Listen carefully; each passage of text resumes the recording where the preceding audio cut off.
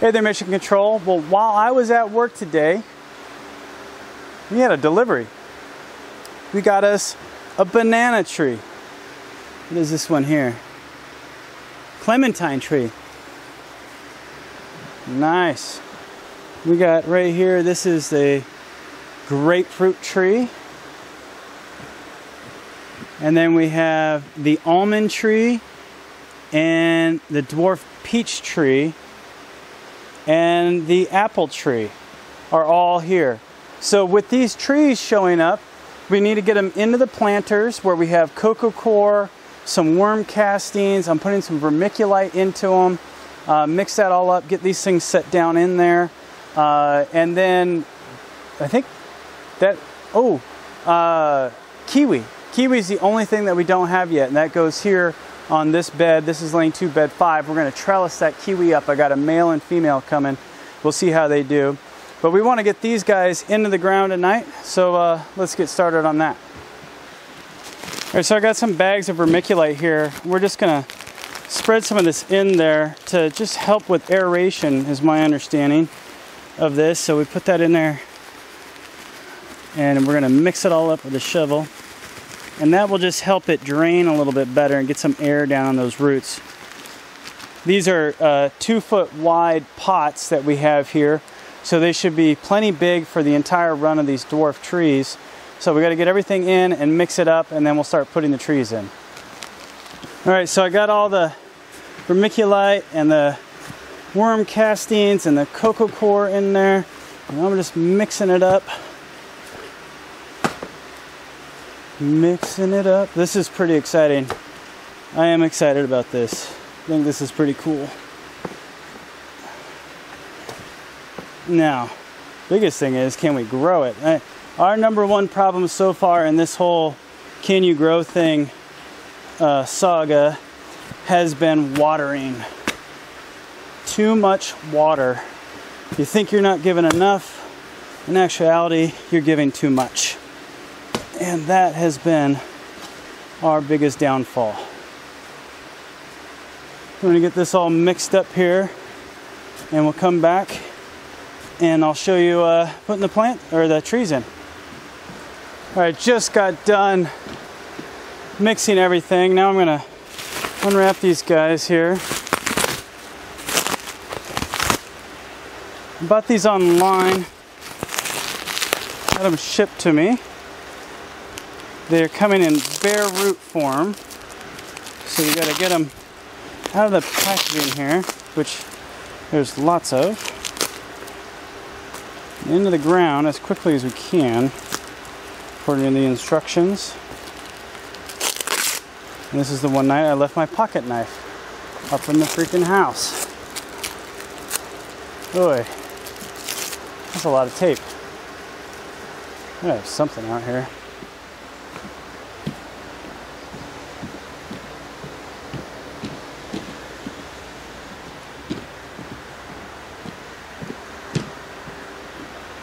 Okay, see, ooh, puppy, try not to hurt him.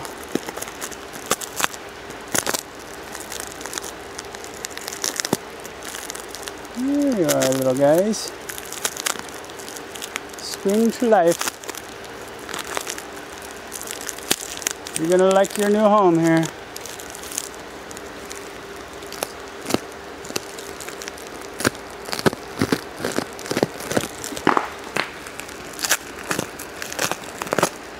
Makes me want to go get I stepped on those poppers there. Makes me want to go get my back cracked at the chiropractor. I haven't done that in a while. Sounds like it would feel good. All right, get the roots. Shake the roots loose there. Got another, I think these are like baby banana plant there. These are the bulbs. I think banana is more like a grass, is my understanding of how it kind of works. So it spreads more like a grass than it does a tree. I'm gonna get that in there. I'm gonna put some more cocoa coir on top of that thing. It's a little low in the pot there.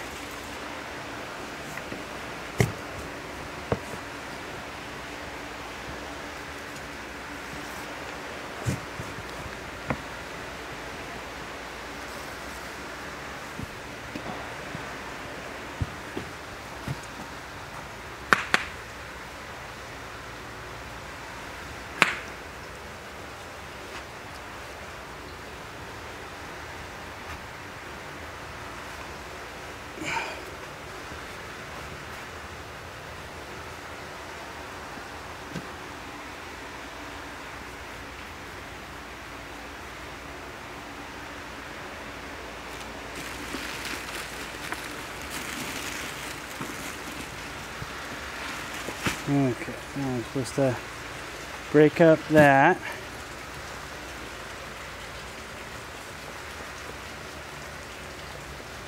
Those roots to where they want to spread back out again. Ooh, I don't want to get too crazy with it.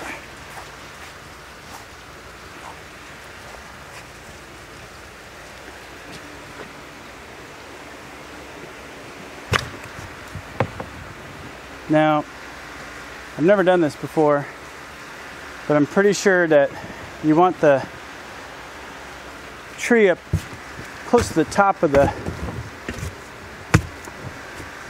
planter so that the roots have plenty of area to go. So I'm kind of getting the top raised up here a little bit, and we're gonna grab that and reset it down in there.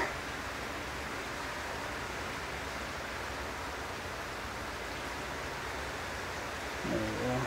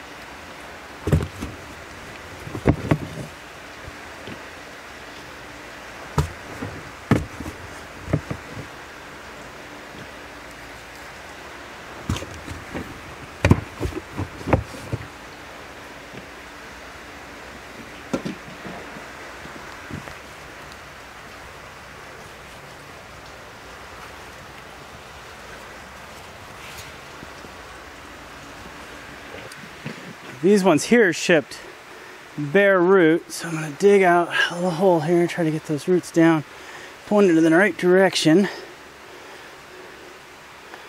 And down there, buddy. Middle of the pot here. God's creation is just amazing how these things work.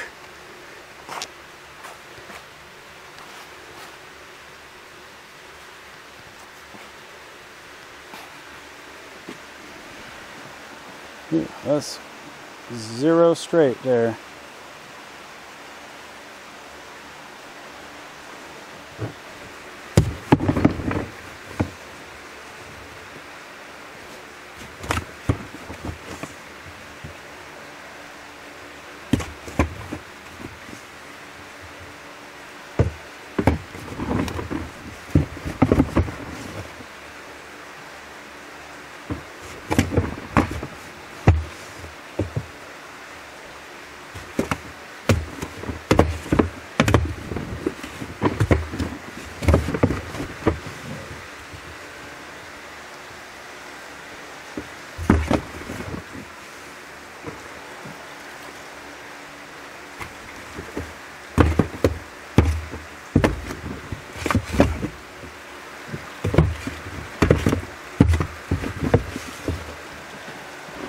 I just got the last tree put in.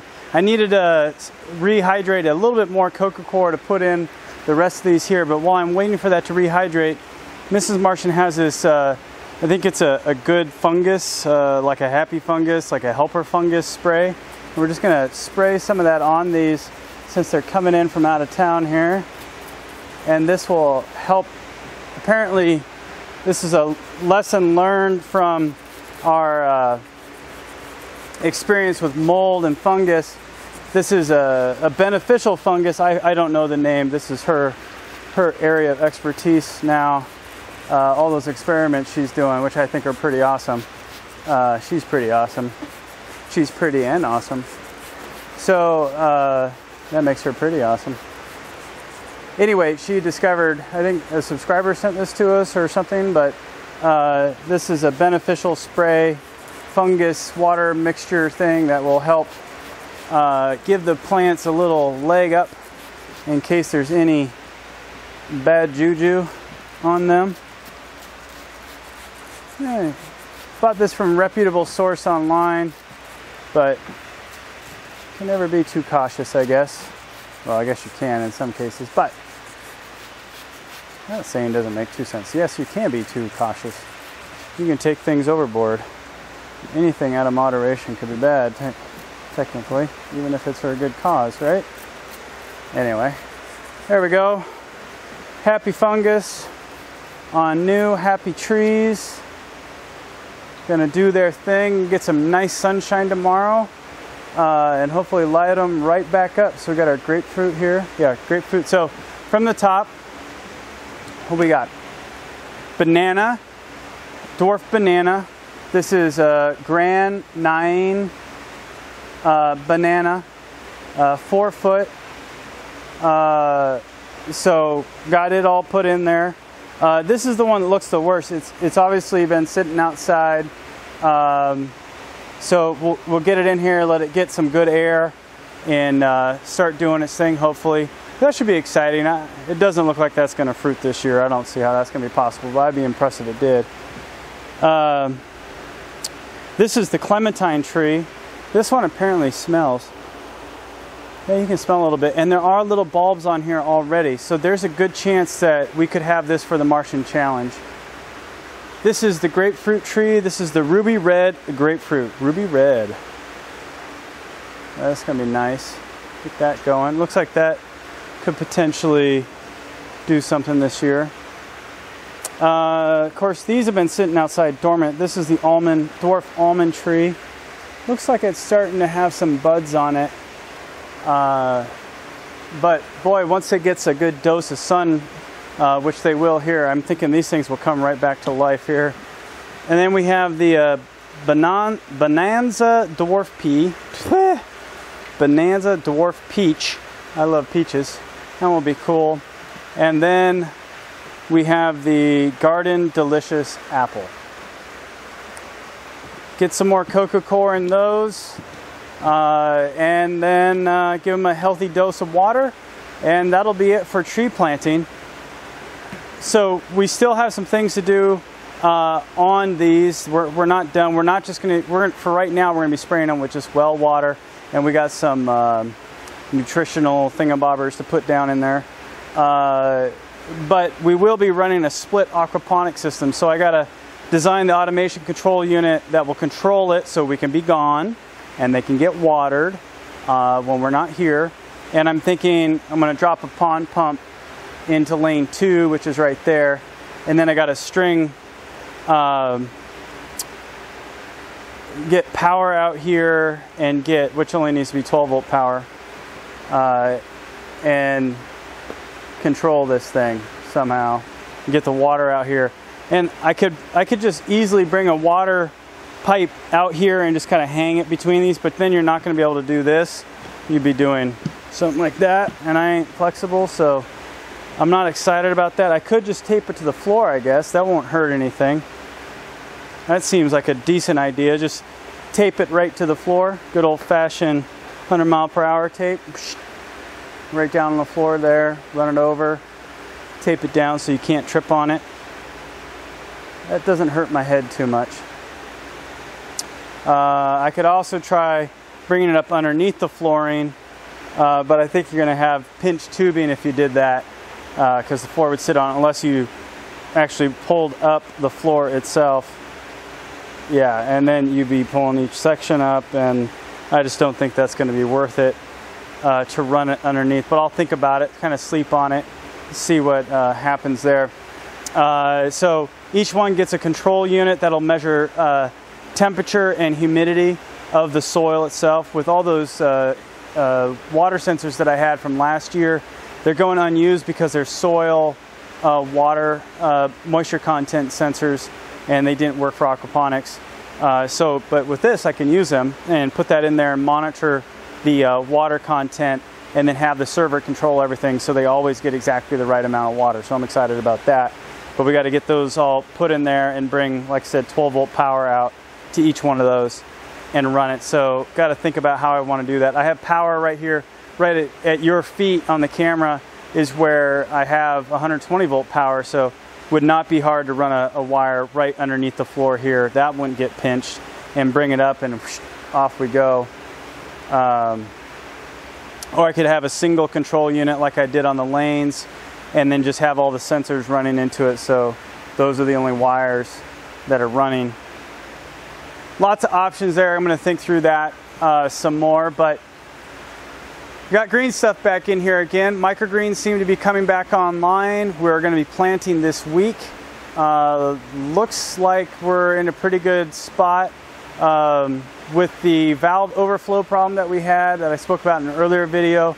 We have some lane re-leveling that we have to do, so we're going to try to get to that this weekend. Boy, oh boy.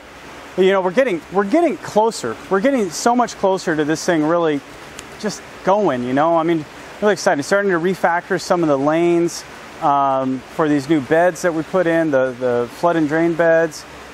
We've got all the beds back here that need to get refactored. We've got corn and watermelon and cantaloupe. You know, if it grows, it grows. If it doesn't, I mean, that's great, actually. If it doesn't grow, it doesn't grow. We learned something. We'll figure it all out like we have with the microgreens. So it's our goal this year that you walk in here and really you can't see any more of the racking. It's just all green. Just everything's green. Flowers, plants, you know, mostly all food, but figure that all out. Some people have recommended we get bees, and I'm thinking maybe right back there, actually, I could put a little beehive. It's kind of got a shaded area there, so it won't be right in the sun. And I could have a flap where they go out of the building and then come back in, but yeah, I don't know, that's going to be interesting. We'll see how that all works. I could see that one going wonky on me real fast. Like the bees decide to build a nest up in the, or a hive up in the insulation. That would be just horrible. Anyway, hey, thanks for following along. You got some random thinking there. Just, you know, there's so much stuff going on right now. It's actually helpful for me to talk it out with you guys on the camera, because otherwise it's just a task list, it's a Gantt schedule, it's a Jira backlog, and sometimes you just need to kind of come out here, get your hands dirty, and really start thinking through, talking through everything. So I appreciate you guys letting me kind of ramble with you. Believe it or not, it's actually helpful. So if you did like this video, be sure to give us a thumbs up, hit subscribe, and don't forget you can follow us on Facebook, Twitter, and on Patreon. In the meantime, this is The Real Martian with trees.